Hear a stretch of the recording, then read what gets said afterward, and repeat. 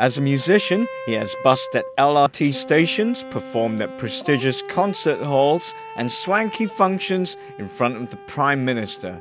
Now, Eizaz Azhar can also add performing for the US President Barack Obama to his CV.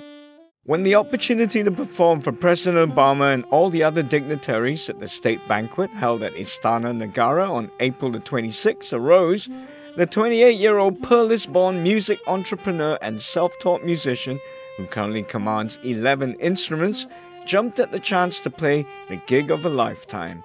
I received a call from the musical director of RTM, Datuk Mozani Ismail. And he was like, "Hey, we are playing, RTM is playing for Obama this week. You wanna join in?" I said, "Yeah, of course, why not?" And this was also due to one of my students. It's an exceptionally special student. He's actually none other than the minister, Datuk Sri Shabri Chik. Yeah, who is the Minister of Communication. And he said, "Hey, Eizaz, why don't you play for it? I've got no objections." And I'm like, "Okay, let's do it." On the night, Eizaz played a saxophone rendition of Michael Jackson's Heal the World, accompanied by the RTM Orchestra. Other performers on the night were Jacqueline Victor, Zainal Abidin, and violinist Charmaine Lai and Jason Lim. We had one rehearsal. I wouldn't really call it a rehearsal, more like a run-through to find the key actually, because I didn't have any score. They asked me to play the song Heal the World by Michael Jackson. And there's no score, I didn't know the structure, I didn't even know the key. I just went in a blank state of mind. We ran through one day.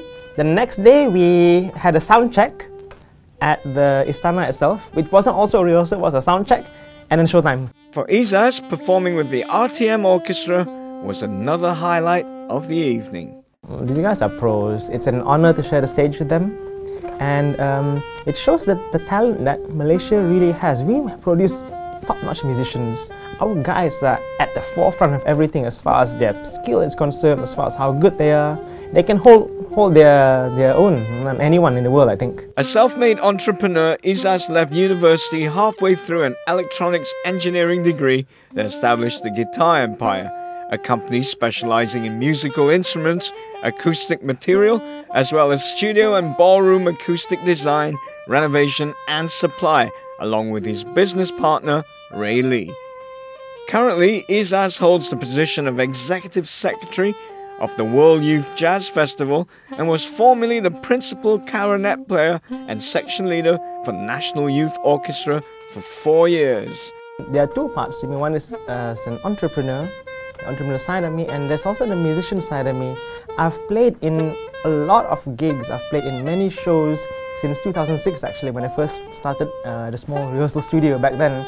I've played in shows from street busking. I've played in the street, I've played in the LRT station, I've got chased away by the DBKL, I've got chased away by men carrying parangs. I kid you not, that's a long story, we'll elaborate one day. Okay. I've played for the Prime Minister, I've played for concert hall, and as of recent with President Obama. Yeah. And I think my musical shenanigans have taken me many places, and I'm very grateful to have done all that. I think I managed to play Michael Jackson. Whether or not I did justice to him or not, we'll have to see whether he rolls in his grave. But I did try my best, and it was actually a nerve-wracking thing. You know, I've played almost everywhere, and it comes to a point where it doesn't affect you so much anymore once you have a lot of experience here and there. After all, it's just music. Everybody does make mistakes and slip out once in a while. But when you're performing in front of Obama, the Agong, and the Prime Minister, and all the other dignitaries, it's a whole different ball game. And when you don't have any rehearsals, it's also a different thing altogether. Right. So yeah, it was quite cool. So while he may not have been able to meet Barack Obama in person and shake his hand, Eizaz managed to do the next best thing as far as musicians are concerned, and that is to perform a song for the US President. Now, how many musicians can boast that?